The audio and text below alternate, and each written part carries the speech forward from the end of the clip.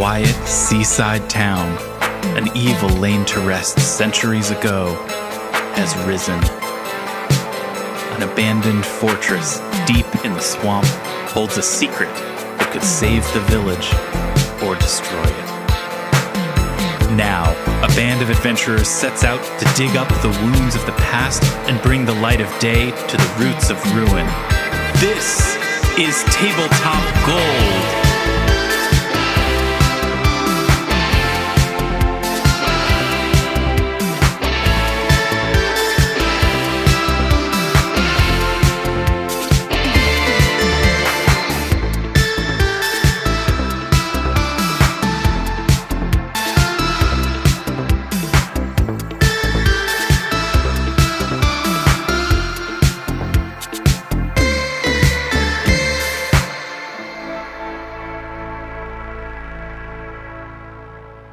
Hello, friends, and welcome to another edition of Tabletop Gold, the podcast that dares ask, what if some people played a role-playing game?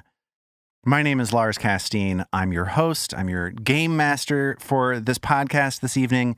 We're going to say hello to everybody else who's in the cast because that's just what we do. It's like Bill Paxton in the film Twister.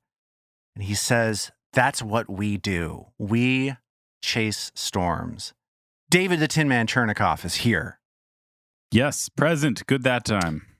Good that time. Robin Lange is also here.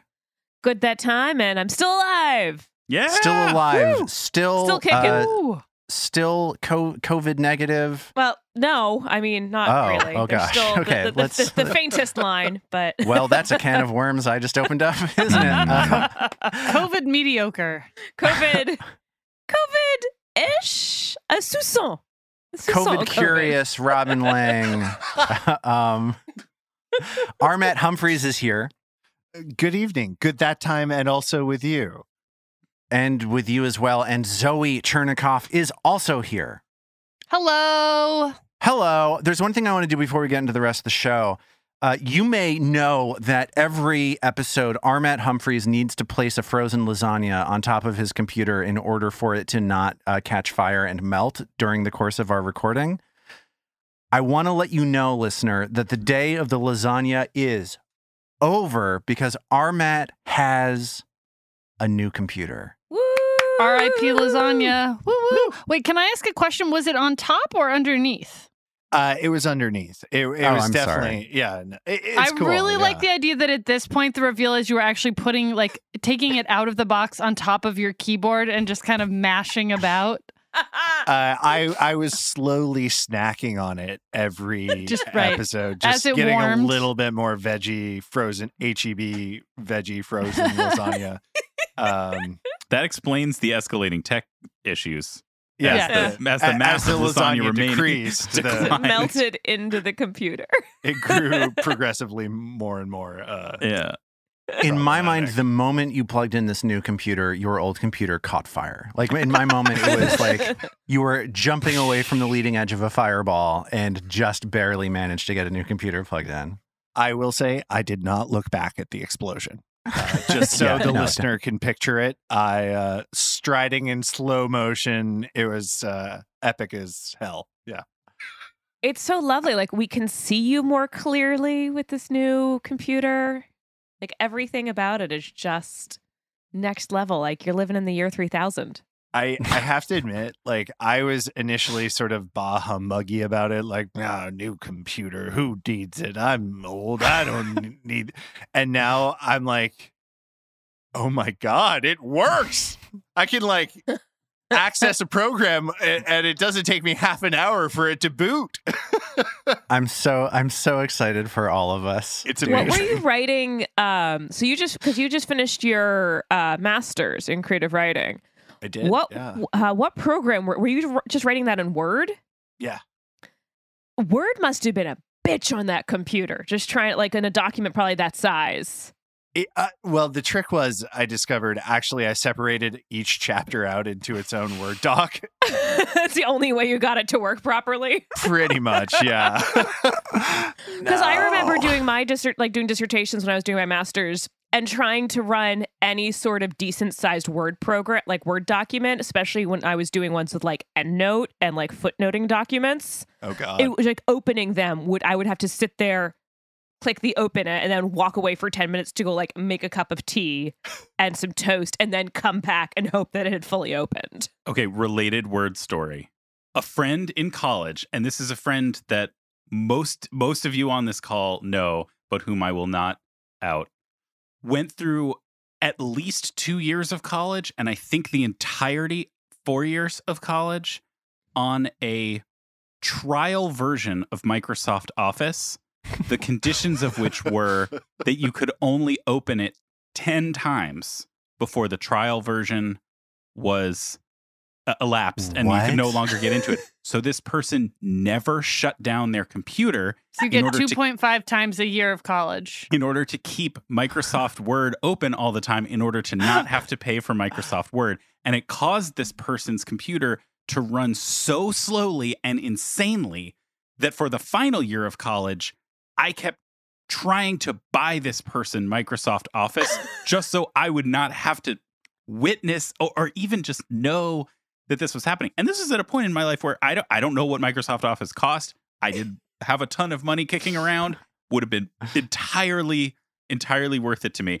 But it was it got to that point. It was just complete sludgy tech cruft.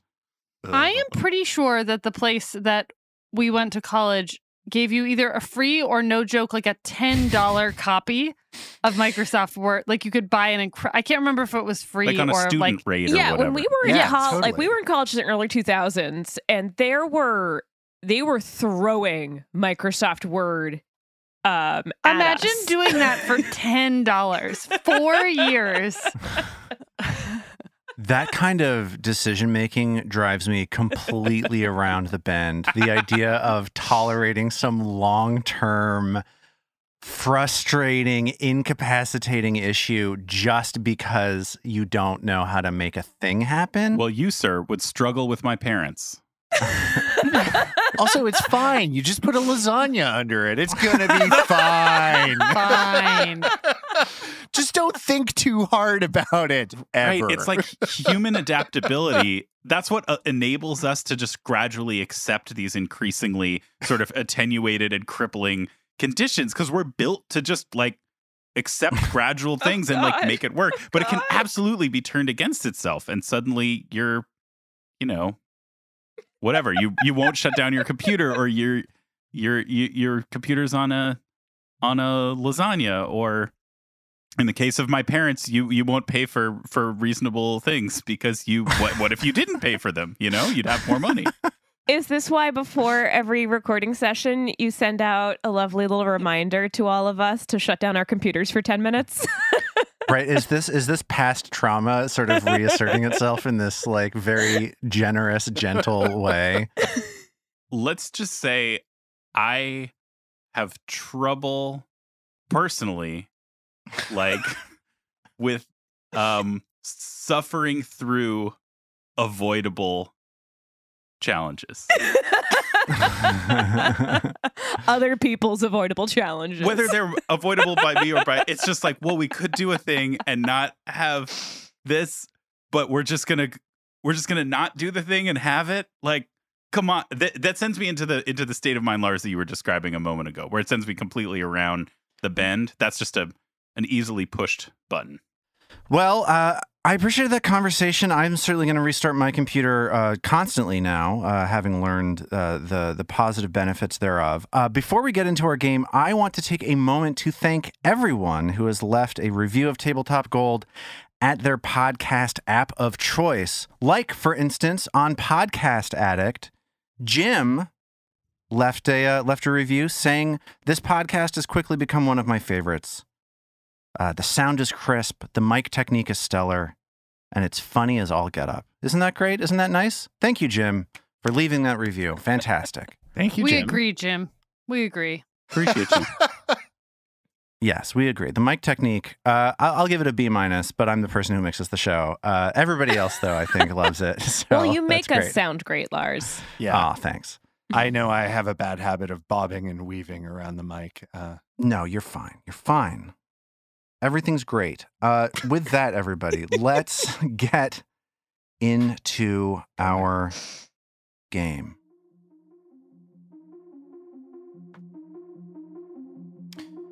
Your trip home from the dungeons below Gauntlet has taken an unexpected turn. After being enlisted by a man named Philrook to help him recover his mushroom-picking bag, you found yourself shepherded into a rocky valley where hundreds of living stones awakened and pummeled you mercilessly. Now, before you've had a chance to treat your wounds, it has become clear that you are the targets of a meticulously crafted ambush. After tossing Philrook's treasured bag into the air, two kobolds wearing odd jelly-like helmets have leapt from the valley's edge and are rushing your companion with their spears. And as this chaotic moment has broken out, it is time for all of us to please roll for initiative. Yeah. Roll for initiative. Roll for initiative. All right, so let's get your rolls. David, what did you roll for Mag? I rolled a 2, so it's a 9 for Mag. I don't think she was expecting something quite this hot on the heels of the gravel swarms of yesterday. Nobody expects jellyfish-headed kobold. Oh, sorry. How do you think Mag is, like, do you think part of Mag's being a little slow off the marks, like, has anything to do with the fact that Norman has been talking about how, like, these kobolds are friendly and so on, and suddenly they're behaving in this, like, very strange way that doesn't map on to what you're expecting? Is that part of it, do you think? Yeah, I think Mag is also a little shook from the rest of the morning. She did not have a very wise or a very Mag morning, sort of charging after stuff and getting herself and the party knocked out and paralyzed and stuff. So I think she's just having a little bit of a sloppy day. Makes sense. Robin, what did you roll for Trill's initiative? Trill rolled a 20 on the die for a 30. Wow, fantastic. So Trill is super fast. So these kobolds jumped out right as Trill was asking for healing, basically, which got interrupted.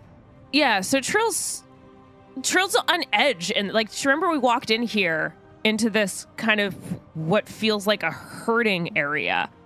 And Trill's been on edge from the moment they got there, feeling like she's being watched, feeling like this is a danger zone. And so I don't think Trill's let go of that. And now, especially that she knows she needs healing, she's just feeling even more aware of her surroundings. And so I guess that helped her feel ready to be attacked. And so she's ready to go. Armet, what did you roll for initiative for Vadim? Vadim got an 11 on the die for an 18. So I think he's a little off guard from the pebble swarm. Those things were weird, definitely outside of his experience, but, sort of still nervous about what's going on here. And Zoe, what did you roll for Norman? Norman got a 21. I feel like he's not so much in this for the fight, but he's like, yeah, some friends. Like, I'm finally gonna show off these kobolds. We're all gonna hang out. We're gonna, maybe we'll wrestle a little, but we'll make it work. So do you think Norman at this moment suspects that anything is different about these kobolds than he imagined? So I feel like he's registering the funny helmets they're wearing. But to be clear, while he has said to everyone that these are, creatures he knows intimately, he's never even really seen them at whatever the burned down llama is. Rusty llama? Broken llama? The thirsty alpaca. Thirsty alpaca. Yeah, there we go. That's what he meant. A rusty llama is something totally different. You really shouldn't mention that in polite. I'm going to edit that out. Yikes. Anyway, so, like, I think that, like, he's like, oh, funny helmets, but because he's sort of, like, convinced himself these are good friends of his, I think he doesn't really know whether they've been fucking wearing helmets before or not, right? Got so it. he's like, oh, helmets. Like, he puts on, he could be in a pirate outfit for all we know. He's not, but, just a fun hat. Got it. Just so you guys know, Philric rolled a bad initiative roll. He's bad at stuff. He's not good at doing anything. He rolled a 7 on the die to get a 10. So he's going to be right in the middle of the pack. And let's get things started as these kobolds are silently and jerkily running towards Philric with their spears out. Here's the situation. You are on this incline coming up out of these underground tunnels with steep walls on each side. The 4 of you are bunched together at the bottom of this hill. Philric has run halfway up the hill, and the 2 kobolds that are advancing upon Philric with his mushroom picking bag sitting between them are near the top of this slope. We're going to start things off at the beginning of round 1 with Trill. So, Trill, how are you going to deal with this tense and dangerous situation? Well, Trill's going to do what Trill does best. And Trill's going to embolden the party. Woo! Dun, dun, dun. With a little music. Oh, tunes. And so Trill's going to do her performance check for lingering composition. Oof, that's only a 14. So that's a failure. No focus point spent. So 1 round of Inspire Courage for everyone. And Trill's looking at these kobolds. She's remembering everything that Norman said. She noticed what they're wearing, that they look weird. They don't look like kobolds normally look. And so she's trying to figure out what's going on with their helmets, with their outfits, with what's happening with them. Got it. So give me a blind occultism check, please. Okay. That's a good fit for Trill. Would this be oddity identification? Would I get the boost from that? I don't know. What does that do? Like, That's what is identify that? magic with specific traits as a circumstance bonus. It's not magic. It's a person. Well, that's why. It's a helmet. If I don't, it's a +2 bonus. So I figure I may as well ask. I think it's great.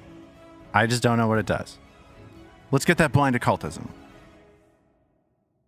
Okay. So Trill gets a good look from this distance and has the sense that these are not helmets. This is actually a somewhat uncommon aquatic creature called an incutilis. Oh. And what Trill knows about incutilises. Incutilici? Could be. She probably knows the plural form. The Incutilota. She's heard of incutilises from strange stories about entire ships full of sailors arriving to port with these odd helmets on them. And what these odd helmets are like essentially nautiluses, like aquatic arthropods or whatever that latch onto their victim's brain and start feeding on their thoughts and controlling them like a puppet. Ooh. Kobold puppets. The Trill realizes, Norman, you're right. There's something wrong. I know what those helmets are. Those aren't helmets at all. We have to get those brain-sucking shells off the kobolds' heads. They're brain barnacles? Oh, God. Yeah, that's really good for the Avateam. That's exactly what they are. Brain barnacles. So for her last action, she's going to, with a performance, probably with her guitar, with her lute, assuming that Norman's going to try and do something to attack one of those nautiluses. She's going to try and create a distraction to help Norman. In my mind, that's just Trill chanting, Norman, Norman, Norman, Norman. Next up on initiative, as Trill shouts out these words of support towards Norman, is one of these combatants that I'm going to have delay their turn, which means that it is now Norman's turn. So Norman looks at the combatant that is, I guess, to his left, and he goes, oh, hey, you brought some food for the picnic. We love shellfish. Because he's like still continuing to misunderstand what's happening. But bumbling along, he's like, well, the blanket's going to be over there. And so he inadvertently attempts to create a distraction behind this thing to see if, like, unwittingly trying to get it to turn around to see where the picnic will be. And that is a 18. And that means that it's an odd moment where first the helmet seems to turn to look where it is that you're directing, and then the kobold turns to follow the helmet. It must be, you must be seeing things. It's just a little loose on the head. Yeah. Yeah. It's probably just Mitflitz again. Just Mitflitz. But yeah, they turn and they buy the distraction for this brief moment. And Norman goes, come join the party, set it on down, and hurls some rocks sort of in a jovial, I guess he's feeling like rocks are just flying around. And that's a 13 at the helmet with TKP. So that rock is flying around. It sails right over the head of this kobold and the helmet that it is wearing. Even if my performance check wouldn't have helped that, would it? That's true. Sorry. And I should have gotten the aid from Trill ahead of time. That's okay. Just set it down with your hands. The kobold turns around and looks at you with wide, dead eyes as it just slowly turns away from the distraction that you've set up for it. It is now Vadim's turn as Norman fires off this magical spell. Vadim is going to just book it past Norman, scream, "Brand barnacles! Oh God!" This is definitely not a thing he is comfortable with. So he is going to stride 25 feet past Philrook, positioning himself between the older gentleman and these creepy things. He's then going to stride again into range. Or I guess he'll step, just in case kobolds have some sort of martial training. And then with vigilance, he will make a quick, non-lethal strike at the Incutilus, or brain barnacle. So that is a 23 to hit. And that hits, and you feel vigilance slice oddly effortlessly through this strange helmet that you know is a brain barnacle. I can drop the act. Yeah, you cut through this thing and cut a massive hole in it. 12 damage. Nice. As you cut into it, maybe even reflexively, a tentacle bursts out of this helmet and slams towards Vadim in a swift kind of like action. It's like the part in John Carpenter's The Thing where they're doing the defibrillator and the chest opens up and bites the guy's hand off. Sorry, spoilers. Here we go. An attack on Vadim from this tentacle that is 15 to hit. That is not going to do it. And that happens twice more. Just thwip. 3 tentacles total fly out towards Vadim in rapid succession. Next up an 11. After that, a 10. So Vadim nimbly is able to sort of bob and weave out of the way of these. Oh, no, keep it away from me. Oh, that's horrifying. On Philrick's turn, he shouts out, "Oh, I don't care how nice my bag is. This isn't worth it." And he starts running back into the tunnel to cower behind Mag.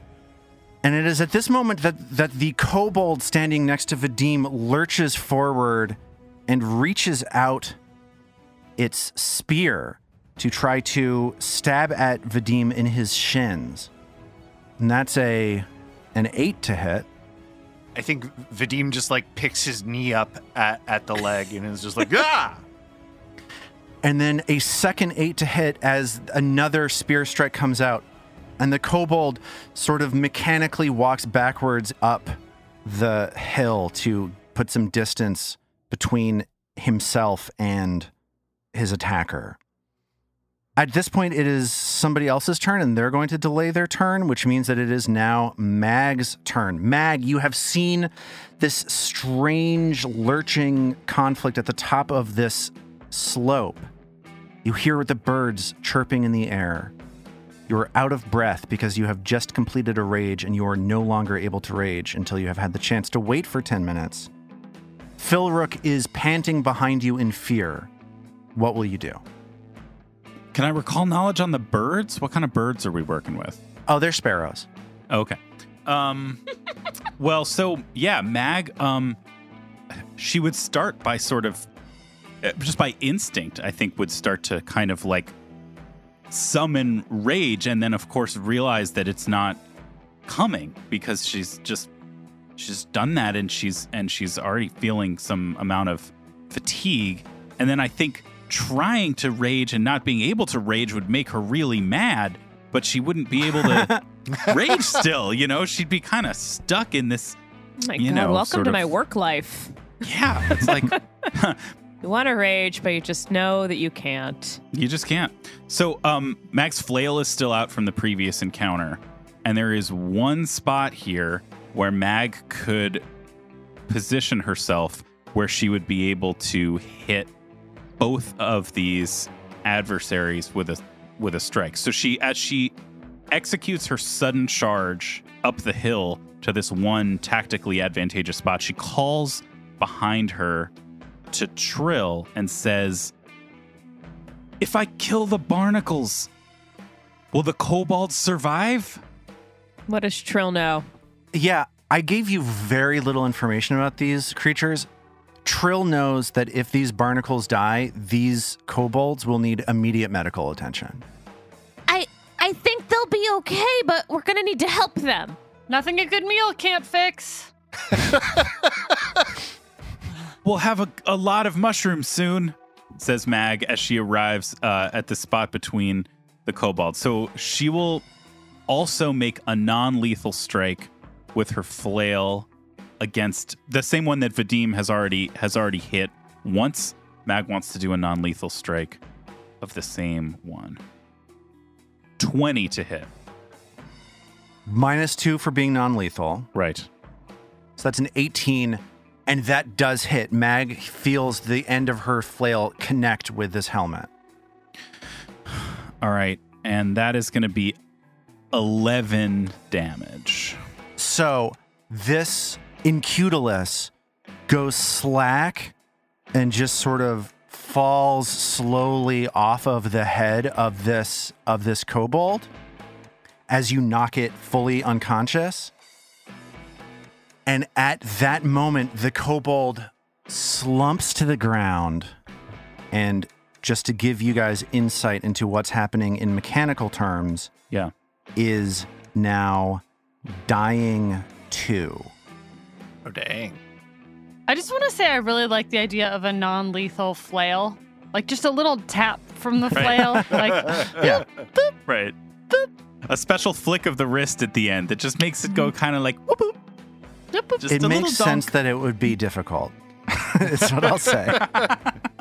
It makes sense that it would be harder to do than to not do. All right. So the sudden charge is 2 actions. So I've got one more action, and with that last action, I would like to sweep with the flail for another non-lethal strike, but on the other brain barnacle. To let the listener know, sweep is a trait that the flail has. What it says is when you attack with this weapon, you get a +1 bonus to your attack roll if you already attempted to attack a different target. So this attack is essentially going to be at a -4 instead of at a -5 for David. So let's give that a shot, and that is going to be a 21 to hit the other. -2 for Oh, right. -2 for non-lethal. Okay. non-lethal. That Yeah. still hits. Okay. 19. You hit it again. Amazing turn from Mag. Nice. Wi- Yeah. Wildly effective. Yeah, this has Beautiful. been listen guys, I'm pretty surprised too. All right, here is damage for the second strike. Oh, that's also max damage. Second straight max damage roll, 11 points of damage Oh, Mag, go. for the other brain barnacle. Wow. I love this game. So Mag charges up this hill and with like ferocity, but also like delicate precision, bops and then bops again these 2 helmets on these kobolds. It's what I'm seeing in my mind as I'm visualizing this is like, did y'all ever have like the yo-yo craze? Where suddenly, like, a whole bunch of people got really into yo-yo and were yo-yoing all the time. I feel Yeah, like Mag just totally. executed like a little yo-yo move at the at the I two like of these that. things. Yeah. Walking the dog out into Walking the dog. Yeah. And on hitting the second one, she lets out a cry, so she's not raging. So that would probably sound something like ah.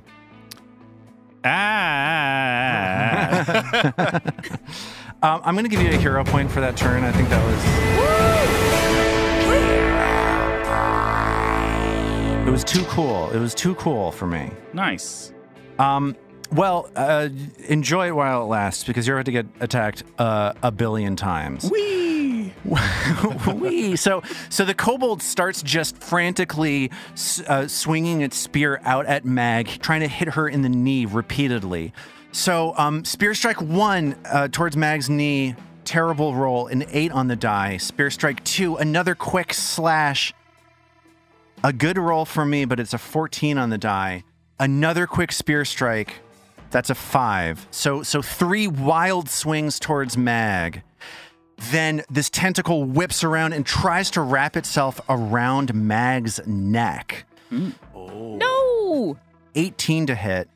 And because Mag is not raging, that 18 does not hit. The rage would have lowered my AC. Oh. Well, check this out. The second tentacle strike as another one wraps around to try to pull you towards it is a 19 to hit. Yeah, and that also doesn't hit only because of rage. My AC is staying at 20. And then a tentacle just flies up in the air and lands on the top of it. It doesn't do anything. It's a 4 to hit. It's an So octopus's garden out here. It Get sure that. is. That just gets Mag's hair a little wet, which she finds like really vexing. Has anyone ever actually been like properly stung by a jellyfish? Like where like their tentacles actually like gone around your ankle? I've only had a like in water zap, never a like can't get it off. Yeah, I've never had that It happened experience. to my mom, and it was like it took 2 years. Like she was having reactions to it for 2 years. Oh my God, really? Yeah, it was like a dying Portuguese man o' war that was coming ashore. Oh my God. Hell of a way to go out, though. Yeah, you fully know? wrapped around her ankle. So that's making me think of that. Thanks, Lars. Yeah, I think that's kind of what the situation is. This is kind of like a Portuguese man o' war that takes over your brain and then convinces your friends to try to kill you. There you go. So here we are at the top of round 2, and here's the situation as it stands now. At the bottom of this hill are Trill, Norman, and Philrook. Philrook looking pretty afraid. Midway up the hill, Vadim has run up to launch an attack, but at the very top of the hill, there's Mag, flanked by an unconscious and dying kobold and an unconscious but stabilized brain barnacle. It's Trill's turn. Trill, you see one of these kobolds dying, and you see Mag facing off with one of these creatures. What are you going to do? Trill's movement is 25 feet. So Trill's going to move 25 feet. And I think if I move 25 feet, that gets me within 30 feet of the kobold that's at dying too, right? Doesn't it get me just within 30 feet? Yeah, it gets you just there, yes. Trill looks at her. She goes, "Okay, guys, I think you guys got this under control. I'm gonna help this poor guy here." So Trill's gonna cast Soothe on this dying kobold, assuming that he's a willing target. Safe assumption. Yeah. Let me die! I signed the DNR. Oh, that worked out. So max healing. So Trill does 14 points of healing to the dying kobold. And you see this huge breath fill the dying kobold's body, and they open their eyes and start look panicked, looking around, going, "Oh no!" And Trill kind of tries to communicate as quickly as she can. We're here to help you. And the kobold sees Norman standing a short distance behind Trill and just yells, "I'm sorry," in like this really pathetic sort of way. Oh. It's cool, friend. We'll still have our picnic. And he looks like mega hungover. He extends his like scaly clawed hand to his head and just like lies there on the ground looking very unhappy. Who among us hasn't forgotten who we are for a brief moment, you know? And as Norman shouts that out, it is Norman's turn. So he's like starting to put the pieces together, still much slower than anyone might like. But he sees the kobold who's had the helmet knocked off, recognize him. He's hearing the word friend, which is self-affirming for him. So he pulls out chompers and decides that he's going to try and strike the helmet off of the other kobold's head. That was almost a good roll, but then it turns out that it wasn't. That was a 12. That 12 misses as Norman's arrow hits the ground a short distance away from this kobold. And Norman decides to fire one more shot at the helmet to see if he can hit it off. 15. That's just barely another miss. So 2 quick thwip as these arrows lodge themselves into the ground on either side of this kobold with the incutulus on its head. And as the second of those arrows hits the ground, Vadim sees that it is his time. What will Vadim do? Well, Vadim, emboldened by the arrows at this incutulus, he's going to stride. Can he go here to flank with Mag, or is that rocky terrain and not sort of inhabitable? So the area that Armet is pointing to is like just right at the wall of this valley that you guys are inside of. I'll say that you can get into that square, but it's going to be difficult terrain. It's going to cost you 10 feet of movement to get into it. Maybe he has like one of his legs up on the side of the ridge line or something, like trying to angle himself to like really be able to fit in and flank. And then he is going to just spring into a double slice with vigilance and his dagger. That is a 20 and a 15. So the 20 will hit, but the 15 misses. So one of these slices connects. And that is 16 damage. And that is more than enough as you slice clearly through this incutulus, and it is disgusting. It is just ocean slime spraying everywhere. Calamari everywhere. Calamari everywhere. It's like an aspic waterfall coming out of this. Coming out of this incutulus. I love that aspic, even though it's meant to be food, is genuinely the most disgusting substance on Earth. Oh man, I love a good 1970s cookbook. And as that happens, this kobold falls to the ground and is now dying too. Where do they put the fucking dying condition on this thing? Oh, I just made Vadim dying. Great. Oh, God! It smells so bad! So, it is now the turn of Philric. Philric says, I told you it was kobolds! And does nothing on his turn. Thanks, Philric. Mag sees this kobold dying at her feet. What is she going to do? Trill's turn is next. Trill still has spell slots. All right, Mag's and we just will be heading back to town soon. Yeah, Mag is just gonna Mag will delay. So she sees that the only thing that's left here is to heal this fellow, and she doesn't have the skill to do that in a timely or sort of emergency kind of way. So she drops to one knee and like tries to clear a little space and a little air around the victim, but otherwise just waits. It is now Trill's turn. Trill then casts Soothe once again. He uses another spell slot, knowing that they're heading back to town soon, to heal this second kobold. And she heals this guy for only 7 points, but it's 7 points. It's better than nothing. It's better than nothing. It's nearly as many as the 8 hit points that he has. Oh, wow. So, and there's another moment of this kobold opening her eyes, seeing her companion, the other kobold, conscious on the ground nearby, and she just says, "What the hell happened? Were you guys hanging out by the docks or something? Because you had these terrible things that I've really only seen sailors have take over their brains. You had these, like, creepy. And she kind of points to the shells that are dead and kind of destroyed on the ground next to them. You had those things. What are they called again? They're Incutiluses. You had incutiluses, incutili. I don't know what the exact Latin is for them, but you had brain barnacles.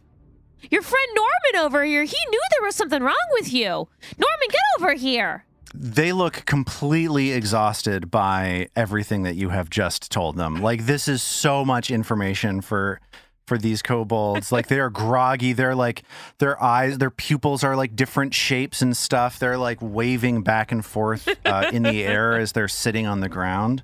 And Norman is like 10 feet behind Trill. He's sort of come forward, and he's just been acquiring a pile of kindling, and with a flint stone, he started a campfire for the picnic. And he's like, "What? Oh, are we not going to roast those things? No? Anyone hungry? I thought, are we not doing a picnic?" Vadim is like poking at one of them with vigilance and with like a very, very dubious expression on his face, being like, "Oh, and I thought the undead were gross." What's Philrook doing? Philrook has rushed up between you as these kobolds are looking dazed, and as Norman starts potentially setting up a campfire to roast these mind control shrimp. Philrook looks super excited. He says, "Well, I told you I would do it. Look, it's my mushroom picking bag." And he reaches down and picks up this mushroom bag that's in the middle of this like war zone that has just jumped out on this hill. And he is so excited to have this bag back in his possession. And he holds it up and he says, Philrook's a man of his word, isn't he? You should keep this. It's a great bag." First question, can I have some of are there still mushrooms in it? "Oh, no, well, they got me right at the beginning of the day. I was hoping to set up and catch the early mushrooms, and it seems as though they saw me. They figured out what was, they were waiting for me somehow. I don't know. I guess these kobolds are smart. What are those hats they're wearing? Listen, I'm getting ahead of myself. I'd cleaned the bag out fully after my previous day of gathering, so it was a full... No, it's empty is what I'm saying. Well, I was going to say we could have shish kebabs, but I hear you. Friends! And he motions to the two kobolds, sort of drawing them near the fire so that they can, hear tell of what's happened. How came you to have these delicious snacks on your heads? And the two kobolds are like rubbing the backs of their heads, which have like sort of circular puncture marks on them. And they move in sort of instinctively in a coordinated way to stand in front of Norman. And they like click their heels together and look up in Norman's face. And they say, well, we were fishing. Kutsun here had managed to hook a fabulous fish. It was coming in, it was on the line, and we would have eaten well for a week. But then, and the other kobold continues, well, yes, then I slipped, and I would have lost the line had I not moved closer to water, so we stepped in, and the two of us were holding onto our fishing rod. Yes, we were holding onto the fishing rod, getting drawn closer and closer into the water, and then, as soon as we got to the edge, these two things, squishy, strange things, popped out of the water, latched onto both of our heads, and then started sucking on them. And Kutsun says, the male kobold says, oh, maybe this is our fault. Well, after these squishy things started sucking on our heads, I started thinking about my friend who left food for us in the wreckage of the place that we bombed. And then I started thinking about how my friend was going to the lighthouse and exploring it. And then I started thinking about how everybody was counting on you to be a hero. And then I started thinking about how there was probably lots of treasure in the places you were exploring. And then I started thinking about, maybe this wasn't my thought, maybe this is the thought of the thing controlling me, but how helpful it would be if they took over your body and used your body to become powerful. Hey, guys, one correction there. Huh. Not your friend. Me, Norman. It's me. I'm the one who's been bringing you snacks. It's not just some friend. And the other one looks at you and says, "Oh, well, that is very kind of you. Thank you. I should introduce myself. I am Damson Cork." Damson Cork, And- nice to meet you. I'm Norman. And he sets out a high five. You feel these sharp talons run over your hands for a moment as they hit you with this high five. High three, maybe? I feel like maybe they have little lizard hands. Yeah, they've got Simpsons universe hands. It's a high three. It's just three digis and a thumb. Three Yeah. Ds and a T. That's what they say about kobolds. They do, yeah. So that's a high 4, I guess. It's open to interpretation. I feel like in the briefest, again, you'd have to have been looking really closely for the flash second, but like on feeling little claws scrape down his own palm, like you would see the very tips of claws start to come out of Norman's fingers, and then we're like just sort of as like an animalistic response to like feeling a claw, but it it comes and goes really quick.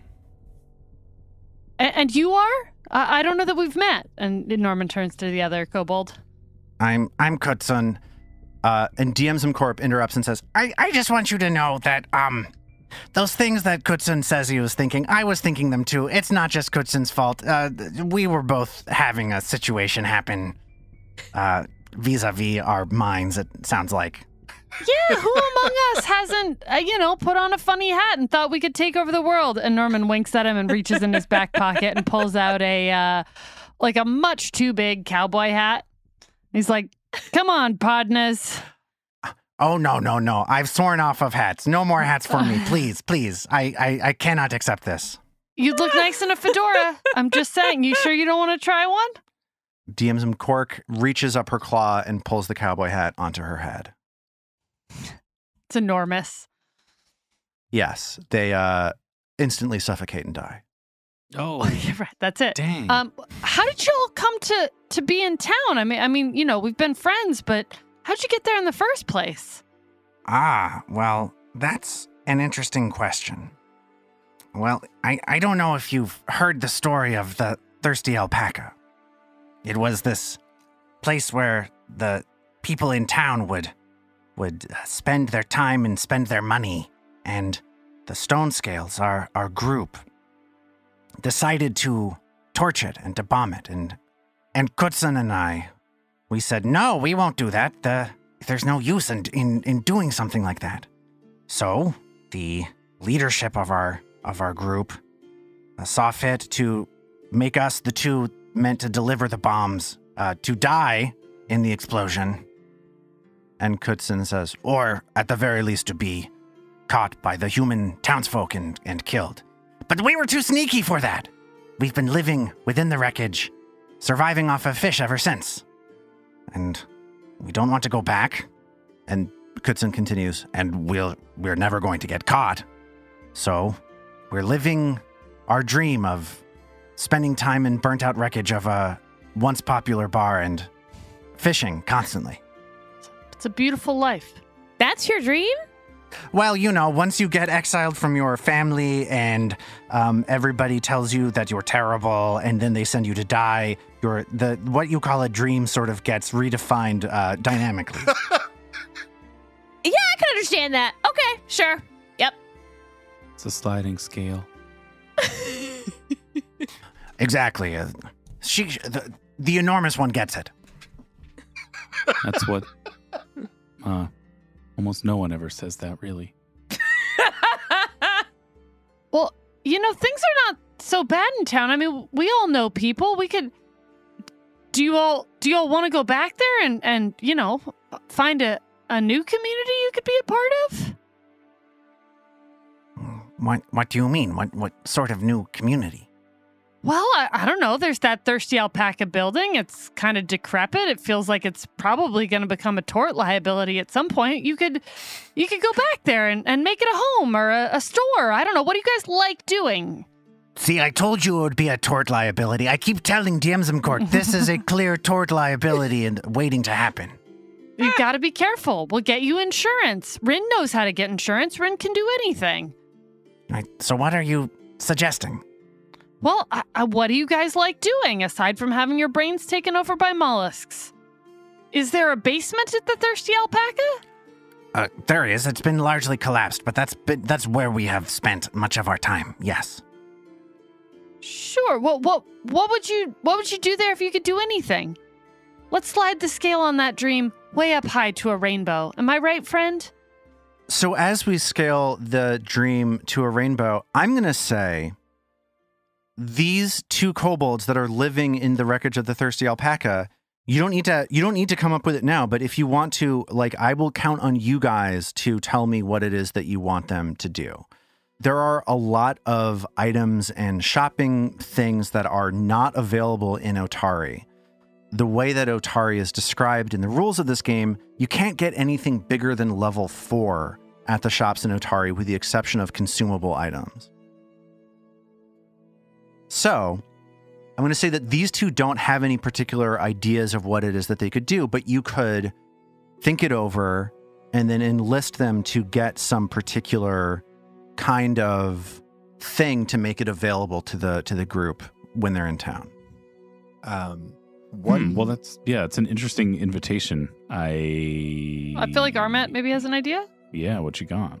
Well, one thing that may become useful at some point is runestones, since we've got a couple different martial classes. And if we're limited to level 4 stuff, I mean, this might not come up till a little further down the road, but that might be something and we think about because otherwise I think we're going to have to go to Absalom, which is kind of the nearest big city.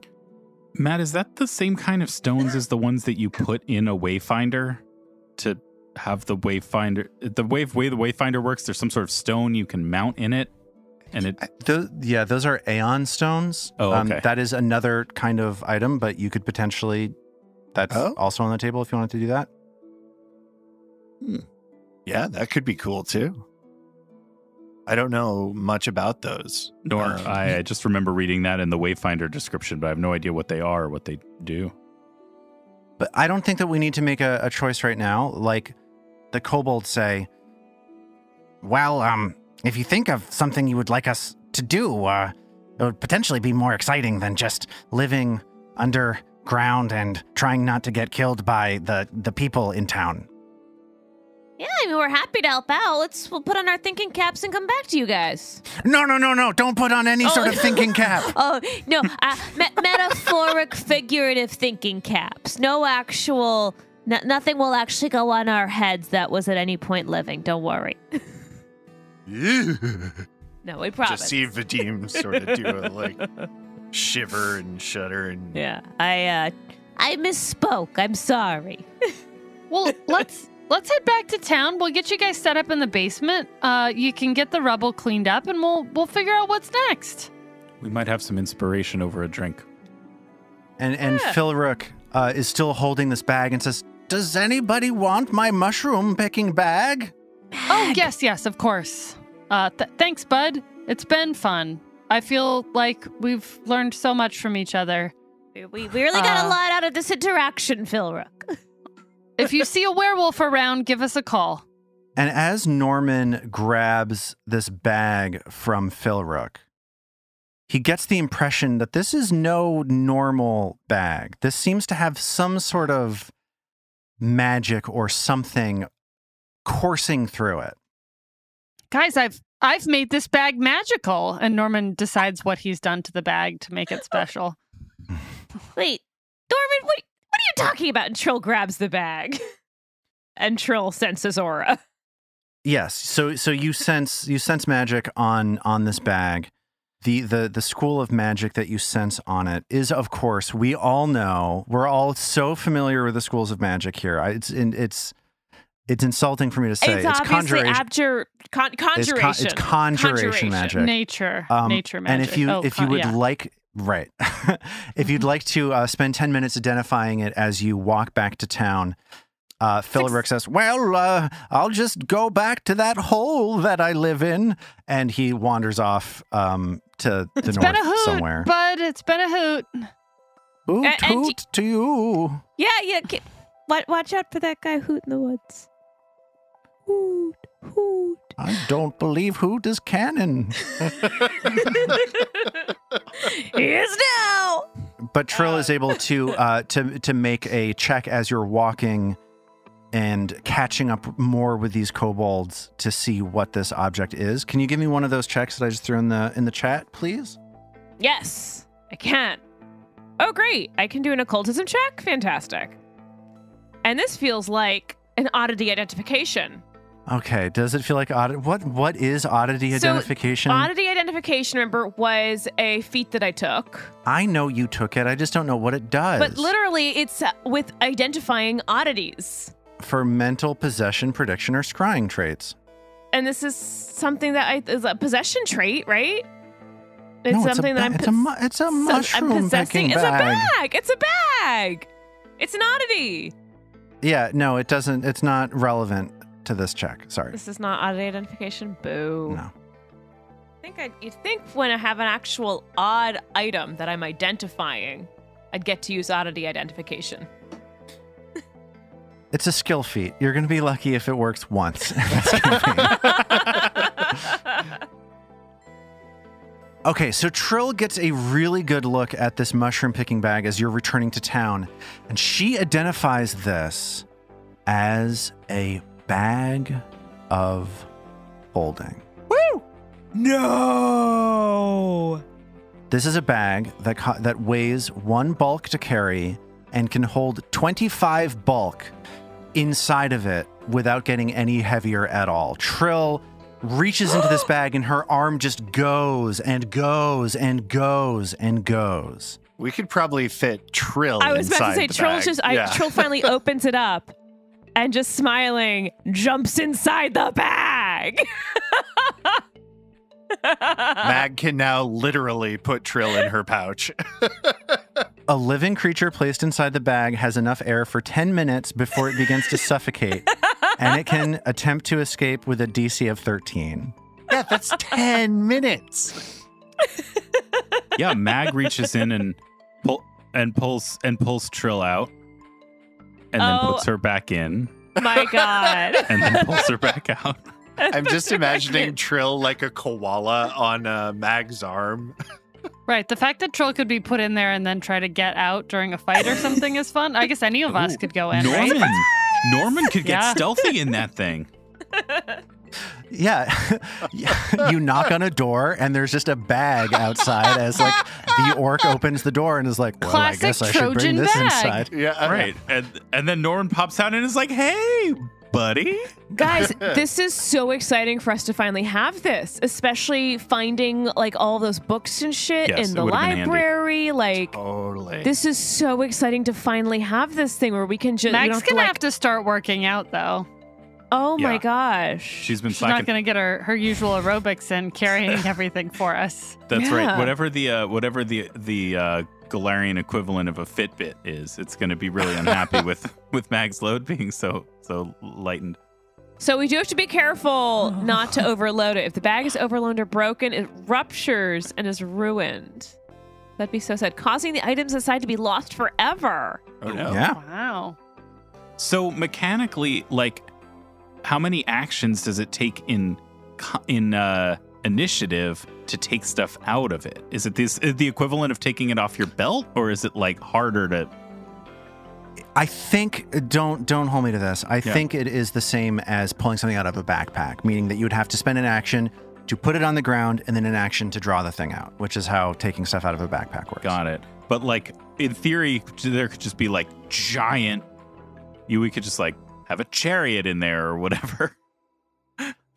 Yeah, and there are bigger and bigger bags of holding. Like the highest level bag of holding is a level 13 item that can hold 150 bulk of stuff inside. Yeah, of it. this is a type 1, so we have 25 bulk with it. So you have this 25 is bulk. awesome, though. Get some this is great big to find weapons or furniture or like some horses to ride around in. And on It's or also whatever. exciting to me to get into this game because it is such an iconic, like classic Dungeons and Dragons item. Hell yeah. It's an item that has both profound mechanical impact and also tons of potential for like flavor and thinking about it, and like you can get as much out of this as you want to, or as little out of it as you want to. We can get it's so many very fucking nice. snooks in that bag. Yes. We're never going to be hungry again. That's right. This And is now a very I feel good mushroom bad bag. for giving Philric a hard time about like just getting a bag off of him. This is a great bag. He's an idiot. Don't worry about him. Yeah. And how many bags of holding are there with an emblem of a delicious lion's mane mushroom on the side? The guy loves lion's mane's mushrooms. I mean, I love mushrooms. I love lion's mane mushrooms. I hate mushrooms. That's Oh. right. It's I'd it's forgotten. a thing that it's like one of my primary character traits is that Lion's mane are I- unlike any other mushroom. I'm They're looking at this so picture meaty. that David just sent. It's disgusting I'm looking to sorry, me. I forgot that your revulsion for mushrooms runs so deep, or I just absolutely wouldn't have sent it. It looks really weird. You slice into it, and it is incredibly meaty. Like the texture is unlike any other mushroom. I want to like cook it for you at some point because you're not gonna write. You cook it like What you want to do happen. is cook it for yourself, Robin. Yeah, you cook it like fried chicken. You're You fry it up Robin. like fried chicken. Robin, You would not know no. it's a mushroom. Robin. what you Robin. think, Lars, the level of dislike for mushrooms Lars is expressing is 3 orders of magnitude higher than what you think it is. This is like serious aversion territory. I loathe them. I hate them more than I hate just about anything. You know, when Chris and I got engaged, about 5 minutes after we got engaged, the first thing I did then was immediately forage mushrooms from the woods with my brand new engagement ring on my hand. I'm happy for you. I love mushrooms so But much. this nightmare mushroom that David just sent a picture of, the idea that you're going to cut it open and it's going to be like fried chicken is absurd. We had a wedding guest years ago who, upon attending our wedding, we had, a dietary needs and preferences section of the RSVP, wrote that he had an aversion to squash so strong it bordered on an allergy. And I feel like that's what you have for mushrooms. Yeah, I used to, when I was younger and hopefully more annoying than I am now, I used to say that kind of thing. I haven't said that sort of thing for years, but We were all much younger then, yeah. I don't like them. So Fair. you finish your walk back to town. This hole that you just came up out of, this tunnel that was connected into this warren that then connected into this natural tunnel that brought you to the ruins of Gauntlet, came out of the ground about halfway into the forest surrounding Otari. So it's a faster walk from here back to town. It's not that late in the day right now. But you guys are worn out and depleted. So the question that I have is, what do you want to do now? Well, Chill needs a night rest. Yeah. And then after a night's rest, she's ready to go back to the dungeon. She doesn't need to spend a week in town again. I think Mag will be feeling anxious and itchy to get back to the dungeon and get back into the mystery. The week away from town was already a lot for her, and I think she will also be feeling that she's caused this delay. Like, she doesn't want there to be delays, and she's caused this one by sort of charging in and getting ambushed and costing the party all of the spells and everything else. So I think she'd be ready for all right, we gotta sleep early night's sleep and an early start and like get back to the dungeon. I think that's what she'd be advocating for. Yeah, I think Vadim is also thinking so much about the Nimbloth door and like what's behind it and sort of just focused on, you know, sharpening vigilance, cleaning his boots, getting everything sort of ready and prepped, making sure that when the tomorrow morning rolls around, he's ready to get up and go right away. Okay. You set off in the morning, early, around 9 o'clock. And you make your way down into the third basement level of Gauntlet, into the library area. The smell of dust and rotting flesh greeting you once more. You find Augriel sitting on the same couch that you saw him sitting on before, and he looks at you and says, "Oh, I'm glad it didn't take you so long to get back this time. I've been doing a lot of thinking. I'm not sure if I should come with you today." And if you want to, you can make a diplomacy or an intimidation check to convince him to come. Oh, come on, bud. We got to get through that door. You want to see this through? Let's do it. Let's see this to its end. You owe it to yourself. And Lars, I want to argue that because he has come with us twice already, this should be an easier check and a lower DC. And I think that's totally reasonable. I will lower the DC a little bit because of the connection that you've made with him already. I think that totally makes sense. It's a 29. He's got a frown boost. It's a 30. Ew. Okay, so that's a critical success with that lower DC. And he says, "You're right. I'm gonna see this through with you until it is done." And you will now have Augriel following you for the next week, no matter what. He will come with you. The next week. All right. Oh, great. So you push your way forward through the north hallway, and you see that room with the green light one more time. Mag, hold it. Just hold it. So this is the green light that Mag has followed twice. Upon seeing the green light in the hallway coming from the same sort of closet room as before, Mag draws a sharp breath in, sprints forward 10 feet, and then stops abruptly and turns around to the party and says, "Just kidding." So you guys are heading towards this door with the vision of Nimbloth on it, right? With the image of Nimbloth on it. Okay. Yeah. So you were able to methodically pick your way down the hallways, retracing Augriel's path through this floor after he was attacked by these ghouls. And you find yourselves a few moments later in this large restricted library chamber, and it still has the tattooing equipment of this strange ghoul that you faced off with last time you were here set up in the room. It appears that nobody else has touched this room since you fought him, and everything is quiet as you step towards this large double door with this image of this feminine figure reaching towards spirits rising from the grave and eating them. I want to ask you a question. What do you guys think is behind this door? There's that thing called the canker, right? That the ghouls have been worshipping. I suspect that's some sort of either avatar or servant of Nimbloth. And I think once we open these doors, we're going to come face to face with it. I don't know what it's going to look like, though. Maybe it's a librarian. You know, there hasn't been anyone to check the books out from. I hope. Yeah, that would make sense. It's just responsible stewardship. If you're going to have a library, you need to have someone in charge. Yeah. Canker is undercommon for librarian. Yeah. Nang nang bonobo.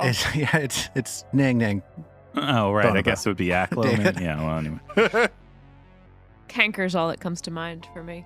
Yeah, like, I don't know. This is super weird, but like Belcora? Like, this is her office. We also think she might be an avatar of Nimbaloth. Oh, could it be the book lady who is the librarian? The book lady that Azrene's lover. Azrene was in. Oh, yeah. Oh, I right. forgot Yes. about her. Take that. Yeah. Well, we'll find out what's on the other side of this door when we pick up from here next time. Ooh, a mystery. E, all of the above.